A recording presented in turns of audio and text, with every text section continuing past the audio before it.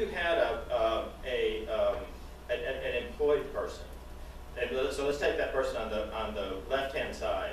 If they were an employee, they're going to always be a W-2 person, and they're going to always have hospital employee benefits, and that can potentially be, you have to just run the numbers, because that can potentially be a problem to put all your physicians under your hospital benefits. And it isn't for everybody, but you have to just run the numbers and see whether it is for you or not is for you.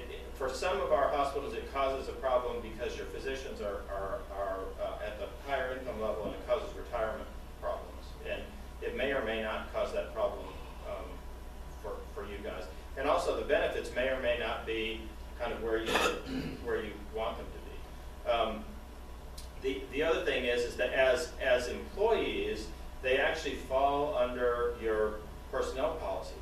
And so because they fall under your personnel policies, you either have to write specific policies for that class of employees for how they're handled for things like discipline, because otherwise you have to I mean, they have PTO like everybody else has PTO, and you have to track it like everybody else has PTO or vacation time, or you have to somehow figure out how to treat that differently, and which can be a problem. I mean, the main thing with when you make somebody an employee, many of the employee things, people all have to be treated the same. And so when you throw the physicians in there and you try to treat physicians like all the other employees, that can be a little cumbersome sometimes. Not always. And there are some ways. Sometimes you can adjust that for them. Sometimes you can do contracts for them, and if you do, you can still do contracts for them even though they're W-2 employees.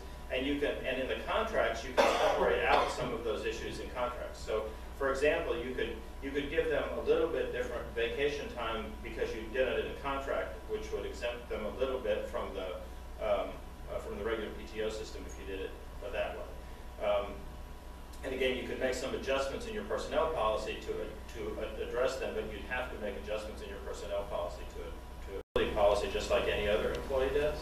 And that can be a real benefit because in that case, when a suit is filed against an employee under the Tort Claims Act, the employee has to be dismissed, and the suit is actually against the entity under the Tort Claims Act. So that's there is a benefit having them as employees from that perspective. Now, if you look at the other side, I call them 1099s. They're only 1099s if you contract with them. Yours are employees. Right. So yours are still W-2 employees even under the nonprofit medical corporations. Yours are still W-2 employees. They still have different benefits. They're just benefits on that side rather than on the hospital side. Now they do have a separate insurance policy, and so there's a separate defense and some separate expense for that separate insurance policy. Well, there's no significant cost with the 501A. I mean, you have to go through the registration process, every couple of years, but there's not a significant cost associated with maintaining the 501A. Kind of interesting on the benefit side right now. One of the things that we've talked about is that particularly now that we've changed the benefits on the hospital side to where the employees are making a significant larger contribution to the to their health insurance, and in our retirement plan and all that, where on the physician side, on the 501A side, we pay the entire cost of the health insurance for the physician, and they have a retirement plan now which we participate in. So if they were to come over to the hospital, we'd have to reconcile those differences, particularly on the how they compensated on the health insurance. We'd have to figure out how to manage that piece of it.